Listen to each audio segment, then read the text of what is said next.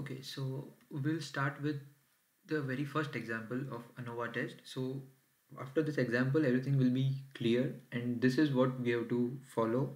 So previous lectures were theoretical and it will be useful for deeper understanding. But if you don't get everything about that, don't worry and just follow this video and you are good to go with your exams.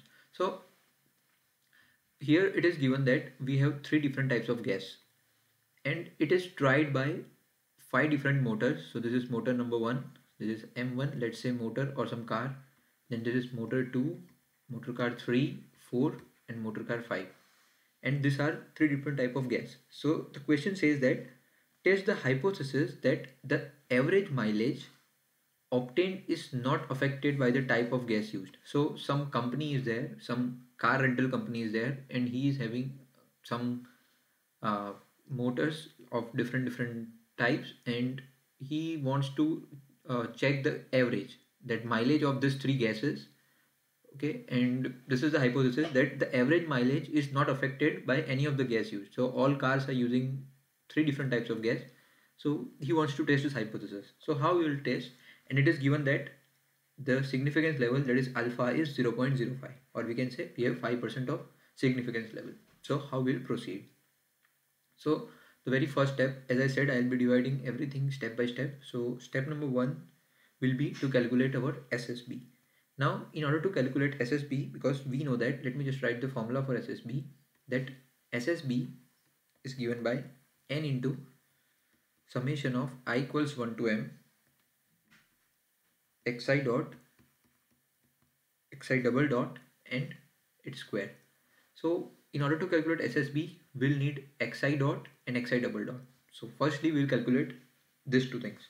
And we know that how is xi dot calculated. So we have to calculate for all i's. So let's say x1 dot will be summation over all j's x1j divided by n, right?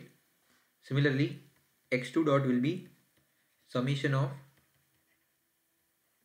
all x2j divided by n, right? And similarly, we have, since we have three things, so let me just extend this here, that this one more column I am adding, that it's summation of xij over all j's.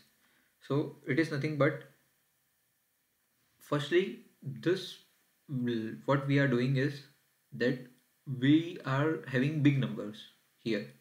So if we subtract all the entries, that is all these entries, by some particular number, then it won't affect anything, right? So what I'm doing is that since I spotted that my first entry is 220, this is just because we are good for our calculation purpose. It's not like that we have to do this mandatorily, but since there are bigger numbers, taking square and adding will be kind of complex in terms of calculation, and that's why what I'll do is that I'll just subtract 220 from all the numbers, because here I can see that 220 is smallest, so we'll not get any negative numbers as well. So everything is good to go. So I'll just subtract 220 and I'll quickly write the results that I'm getting on this page. Yeah, so this page I'll write that I have gas here 1 2 3, and this is our mileages that we are getting, but we'll write by subtracting 220. So first will be 0. So just I'm writing quickly. You will verify it and let me know if there is something wrong in there. And this is 32, 52, 30, 18 and 36. Now I'll add one more column, as I said before, that I want xij summation. This is I and this is j over all j's. So that is nothing but we have to sum all of this, and we'll get 103 if you will sum. Similarly, I'll get 78 for this, and similarly I'll get 168 for this. And I'm adding one more column, that is xij square. So what we are doing, we are first squaring it, 31 square, 6 square, 26 square, 40 square, and then whatever is the summation, we are writing it here. So I'm writing because I pre-calculated. So it's 1454 and it will be 6248. Right, now we know that here we have total m equals to 3 total m samples, and each sample is having 5 data points, right?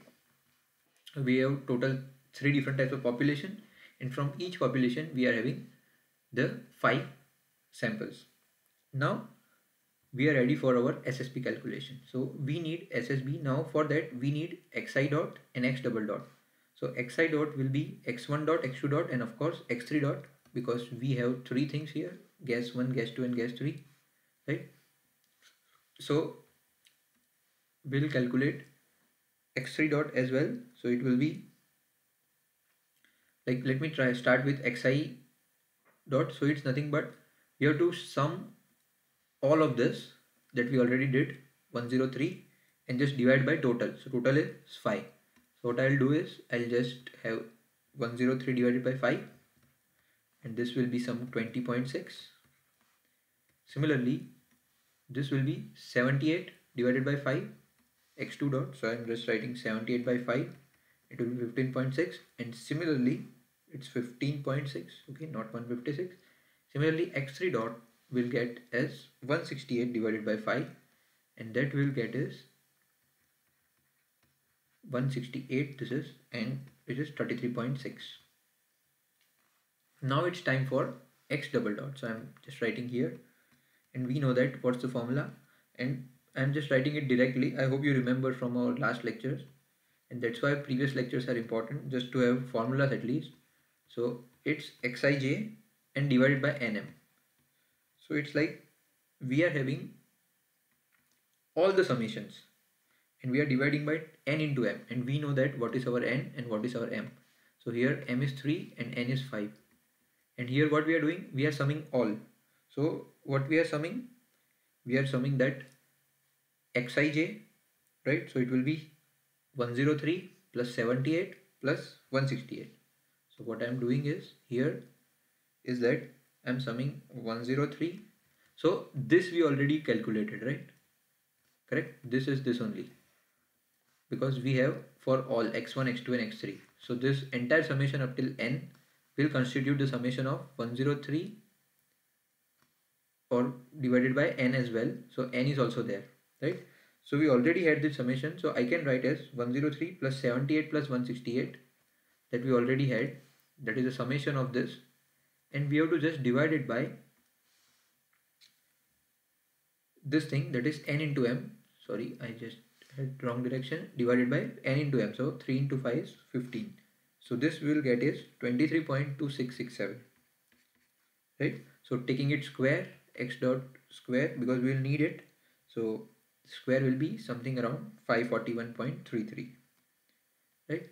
Now we are all set to calculate our SSB. So I'll just put everything here, that SSB will be 5 because n is 5, and we have xi dot for I equals to 1, x1 dot, so we have x1 dot as 20.6, so I'll write 20.6 minus what we want, x double dot, and x double dot we have as 23.2667, so I'll write 23.2667, and it's square.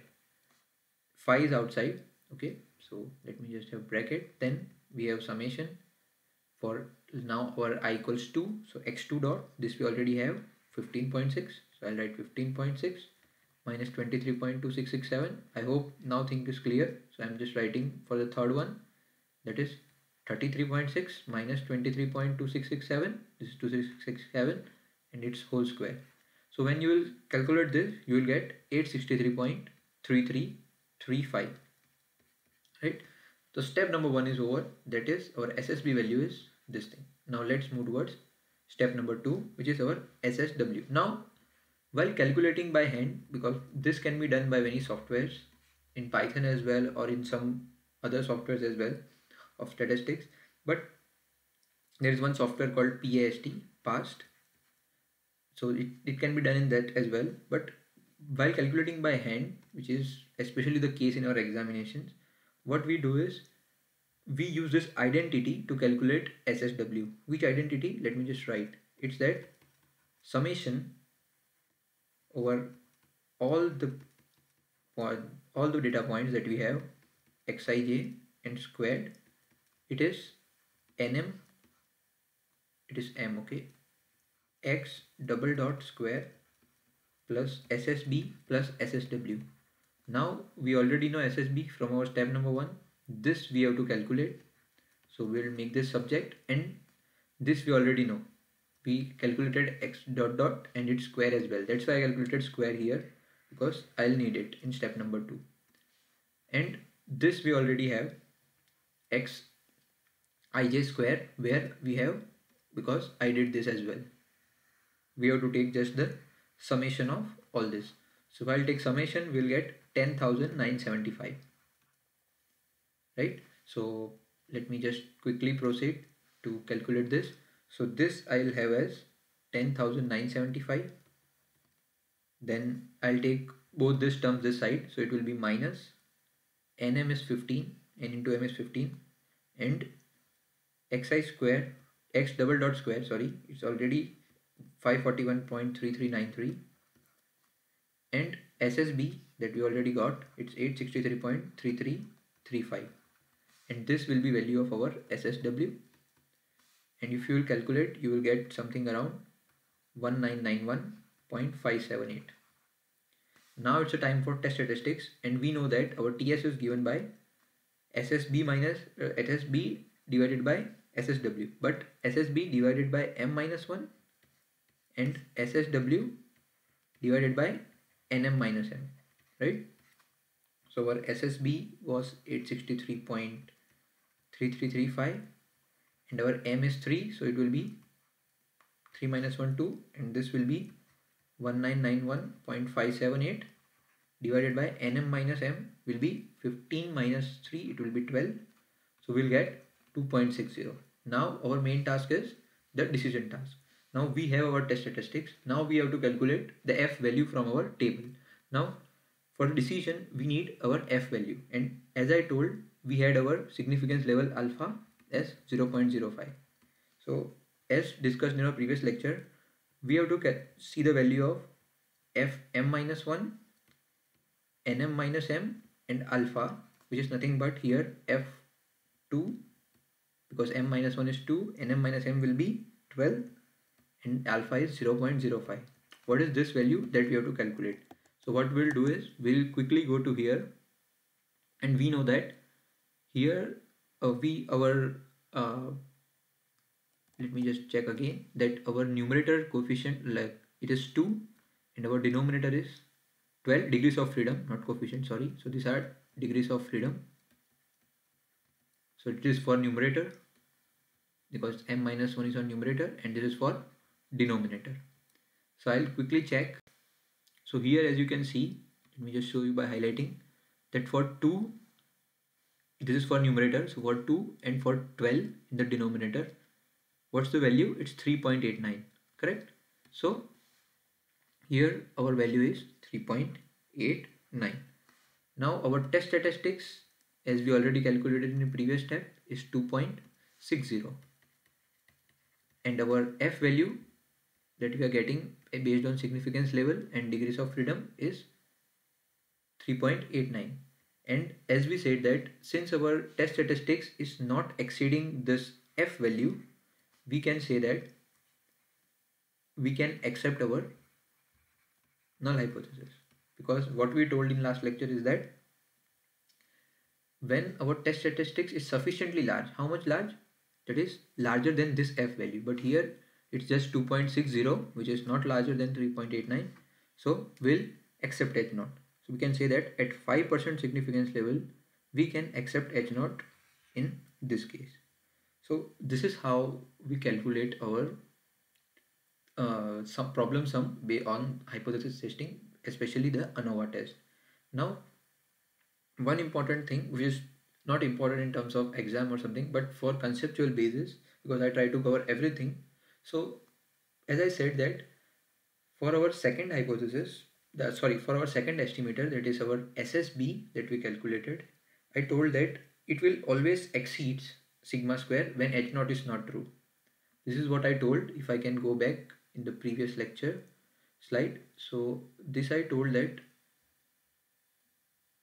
while calculating SSB, that it will always exceed, and at that time I told that Why it's always exceed, it can decrease as well, but there is a one proof, mathematical steps. There are a few mathematical steps, but it's quite a bit more mathematical. That's why I'm not preferring to cover it. But if you want, let me know in the comment section and I'll make it for you. So that's it about this video, and I'll encourage you all to practice more problem sums, and you can refer books as well. From good books of statistics are available, and you can also Google directly the sums of hypothesis testing or ANOVA test. And it is very important that which test you should use when, based on the data that you are being provided in the exam. You have to choose at that time that whether you will choose Z test, T test, F test, which test you will use. So that is the thing that is very much important in this hypothesis testing, and this is very important topic in data science nowadays. So that's it about this video. Thank you.